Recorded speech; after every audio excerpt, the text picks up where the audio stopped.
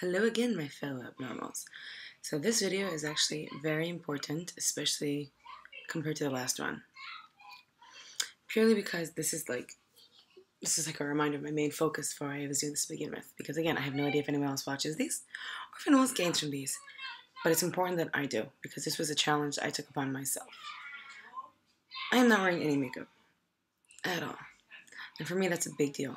The whole reason I started this was so that I can work on understanding and accepting people are how they are and I am how I am, and that's the end of it. I believe so strongly in improvement and trying to make your life as good as you want and be whoever you want to be, and work until you become that person. But there comes a point where you have to start accepting yourself for who you are. It's a very thin line of, do you like yourself and trying to be a person that you like, but you have to accept who you are and then become a better person. And I believe that I can do both at the same time. And I just focus so much more on becoming the person I want to be, that whenever I'm not that person right now, I get really upset and really discouraged. And it's so stupid, because it's painful and it causes me a lot of agitation and anxiety, and it's part of this all. This came up because right after I finished filming or recording my last video, I felt all of a sudden like weird. Like, what if someone I know sees them? It's not, if someone I know sees them, then fine. I shouldn't be embarrassed of doing something that I believe is good. You know, it goes back to that place where, like, sometimes we get embarrassed because we do things that people don't view as socially acceptable or socially normal, or the norm. And just because it's not the norm doesn't mean it's not good, and doesn't mean it's not something positive that we can accept and that we like.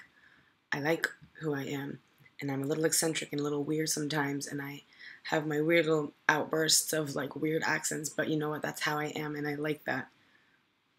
I like making people laugh. I like making other people happy, and I don't think there's anything wrong with that. And sometimes other people's judgments and other people's glares make you second guess yourself and doubt that. But people that look at you and judge you for doing something that you think is positive, you don't need them in your life.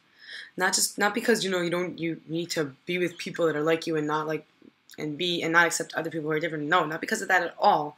Because you shouldn't be with people that make you feel bad about who you are.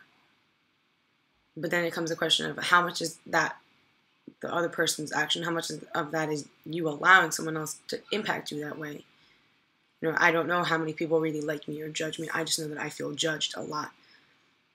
And whether it's real or whether it's not, I have to just focus on not giving a shit. I have to decide, or I have decided, what I view is important and what I view is essential in my life. And those are the things I stick to. And if some people don't like them, some people don't like them. I'm the only constant in my life. The only one that will be there for when I wake up and when I go to sleep, when I was born and when I will die. And other people's opinions can be like guides if we want to survive in our society, but that's it, guides. You have to be the one to make the decision. You have to be the one to navigate. And right after I filmed the last video, I felt judged by some phantom person who I might know that might see this, but that's the whole reason I did this, to get over that. I don't like fears and I don't like weaknesses in myself. If I see something I don't like, I work on it because I want to be the person I want to be and be happy and content in my life. And that's why the second I felt self-conscious, I decided to film another video, reminding myself of why I was doing this.